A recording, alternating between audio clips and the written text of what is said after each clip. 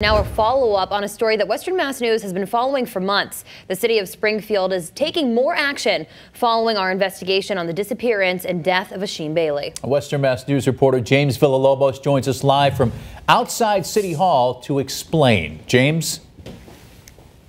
Chris and Jordan, the city's licensing director, is now calling for another hearing to take place for Samuels.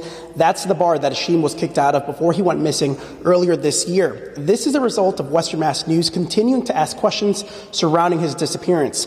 Now, you may remember that this summer we did an investigation that looked into the bar's security plan and how it was not followed the night that Achim went missing.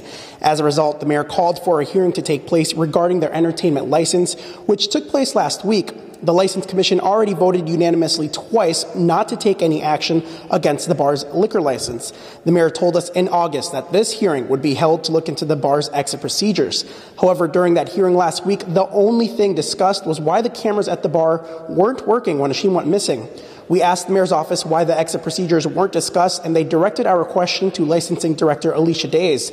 Days is now telling us today that the hearing will be reopened so additional evidence can be presented.